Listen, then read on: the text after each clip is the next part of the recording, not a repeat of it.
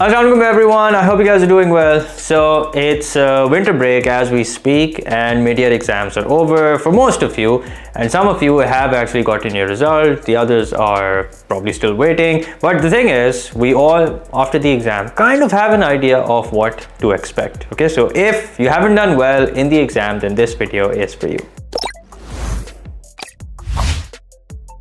Now, before I start, I'd like to announce that there are crash courses for O-Level and IGCSE Math and A-Level Math P3, along with M1, S1 classes that are starting from the second week of January. So if you want to sign up, you can do that directly from the website mathletebysad.com. And there are no new classes for Ad Maths and P1, but for P1, you can purchase the recordings of all the classes that started from August because we're done with the course now. And for Ad Maths, you can do the same, but from January onwards, we're doing all the important topics such as functions, trigonometry, differentiation, integration, kinematics. You can join the batch which started in August, and you can, if you want, you can also purchase all the recordings of the classes that we've had so far starting from August. Once again, all can be done directly from the website, and that's where you'll find all the details as well. Anyway, now let's get into the video. So mid-year exams, a lot of students don't do well in them, and that's perfectly normal. You know, I've been teaching in, so I have taught in schools, multiple schools in Karachi, and I've seen this trend over and over. And even now I see this happen with a lot of students. Some actually end up doing well, which is great, but majority of the students don't do well. And the reason behind that, there are plenty of reasons behind that. So let's talk about them one by one, and then I'll tell you what you can do to make sure that you do well in your mocks and also well in your CI exams. So if you're in grade 11, then I think the problem starts in grade 10. And the reason is that in grade 10, students are mainly focusing on the subjects that they have to appear for in the CI exams, which is why they are not focusing so much on other subjects such as math. And you know, if you're a science student, then physics, chemistry, bio, or accounting, economics, business studies, depending on what your subjects are. So you're mainly focusing on Python studies, Tamiat, Urdu, or whatever exam that you've decided that you have to give in grade 10. And that's the reason why most students suffer in grade 11, because if you look at the syllabus, if you look at the division of the syllabus, then majority of the important and majority of the topics that carry the most weightage are actually taught in grade 10, where students are not so serious about them, and you know, because they think that they have bigger fish to fry.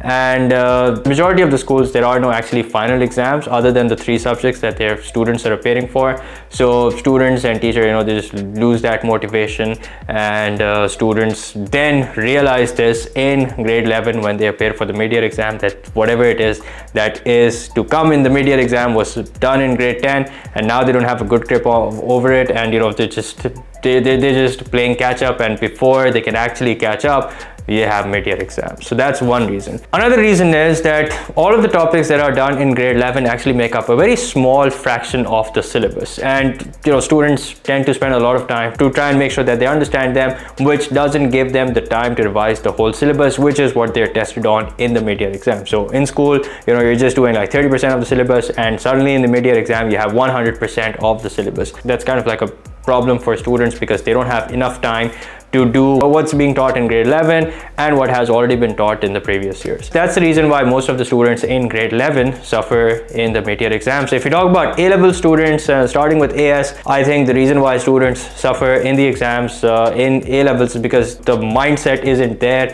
You know, they're treating it as O-levels, and students tend to sometimes get overconfident. You know, they find it difficult to balance, especially if you're in college and you've signed up for a lot of extracurricular activities. Finding the right balance is very difficult. You know, you want to take part in everything, and at the same time you want to make sure you don't compromise your academics. So that's one reason. And as far as A2 students are concerned, one reason why they mess up is, you know, some of them are giving retakes, and even the ones who are not giving retake also struggle to find that balance because you have SATs and you have university applications and all of that. So there are a lot of reasons why students don't do well in mid-year exams, and you know, majority of them are legitimate. It's understandable, but it doesn't have to be that way. It shouldn't be that way. If you've messed up in mid-year exams, you can still improve radically in your mocks and in your CIs. Like I said, I've seen this happen over and over again, and there are lots of stories that I have of students messing up in mid-year exams and then eventually getting their desired grade in either mocks or CIs. So now let's talk about what can be done to make sure that you get your desired grade. So first of all, the one major change that you need to make is the change of mindset. Now, just because you've messed up in mid-year exams doesn't mean that that reflects your true potential. It just reflects the amount of effort that you were able to put into in the given period of time. And if you were given more time, and if you were allowed to be more strategic with your academics, with your time, you would have done better. So get rid of that mindset that this is what I'm worth and I can't improve. It's going to hold you down. So the sooner you're able to change that mindset, the sooner you're able to realize that you can actually do well in your mocks and in your CIEs, the better it is. And you will inshallah see this happen if you put in the right amount of effort. Secondly, if you're watching this during the winter break, then here's what I would suggest. That take this time off. I'm sure you've earned it, but during this winter break, take some time to get your act together. By that, what I mean is that if after looking at the result, you think that you need extra help or think you need tuitions, then shortlist teachers that you're going to study from after the winter break, find out when their batches are starting, register yourself. You don't have to study, but at least you can, when winter break resumes, when basically winter break ends, you can hit the ground running. So gather all the resources, whatever books that you might need, whatever past papers that you might need, whatever practice material that you might need. Print the syllabus. Yes, get a hard copy of the syllabus, print it out, stick it wherever you think that you will be able to look at it every day, and just keep things simple. Just cross out the topics that you have covered, and that will allow you to keep track. And like I said, you have to hit the ground running. So take this time, utilize it, and get your act together. Thirdly, I would suggest do not waste your time trying to look for the perfect strategy. This is something that I talk about every year because I get a lot of emails, a lot of messages, students asking me to figure out a strategy for them. The answer is that there is no perfect strategy. If a strategy applies to one student, then it may not apply to the next student, and that's how it is. It's relative. But here's what I would suggest. Okay, here's what I would suggest. Keep it simple. Make sure that you first identify the time that you are going to study in. Okay, it could be divided into, let's say, 3 parts, like the morning, the afternoon, and the evening. Find out the times that you're most productive in and study during those times. Keep those times for the difficult subjects. And before you do that, even before you do that, first thing you need to do is you need to identify what your strengths are and what your weaknesses are. What your strong subjects are and what your weak subjects are. And within those strong subjects, you need to identify what your strengths are and what your weaknesses are. And then stick to the 80-20 principle, meaning that spend 80% of the time, 80% of your effort focusing on your weak areas and 20% on your strengths, so that you can retain them. You can make sure that you hold on to them, because if you don't, then you'll probably forget and they too will turn into a weakness. So keep this simple strategy. Don't make things complicated. I've seen students waste weeks after weeks trying to find the perfect strategy, and the truth is that it doesn't exist. If it did exist, it would be easily available, but it's not available. That tells us exactly why you shouldn't waste your time. Lastly, remember that this is the final stretch.